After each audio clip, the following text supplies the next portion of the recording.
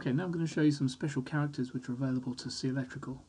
On the screen here you can see some examples with using the Alt code. Alt plus 160 gives you the earth ground, Alt plus 161 gives you protective earth ground, and Alt plus 162 gives you the frame or chassis. So let me show you an example of using that. If I click on the page and zoom out, if we have for instance a protective earth terminal, instead of using the text PE we can hold down the Alt key, and on the number pad on the right hand side on a laptop I can type in there 161.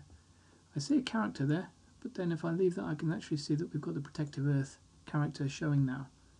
So very quickly you can have that illustrated with a nice graphic. Same sort of thing here, I can double click on this potential drawn using top or bottom, and I can type in there that this is Alt 160 and click on OK, and I can see that's now a protective earth or an earth entry.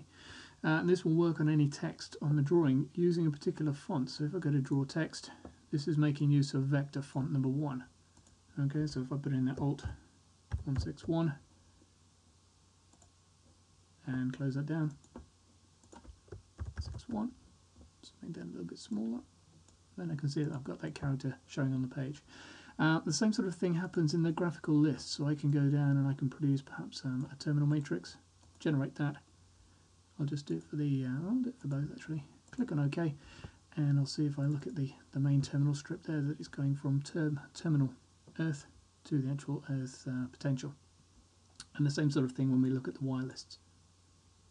Let's zoom up a bit and produce a wiring list. If I generate that, then I can see that I've got connections there between terminal X1 and a protective earth. Okay, so again, if I zoom back, that's using Alt characters. There are a couple of extra ones there, Alt 168 and 232. So those are the Alt codes which you can use.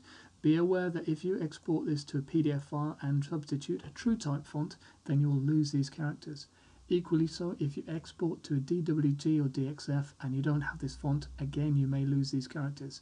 So within the C Electrical environment it's fine, but as soon as you start exporting or using different fonts, you will find they won't be available.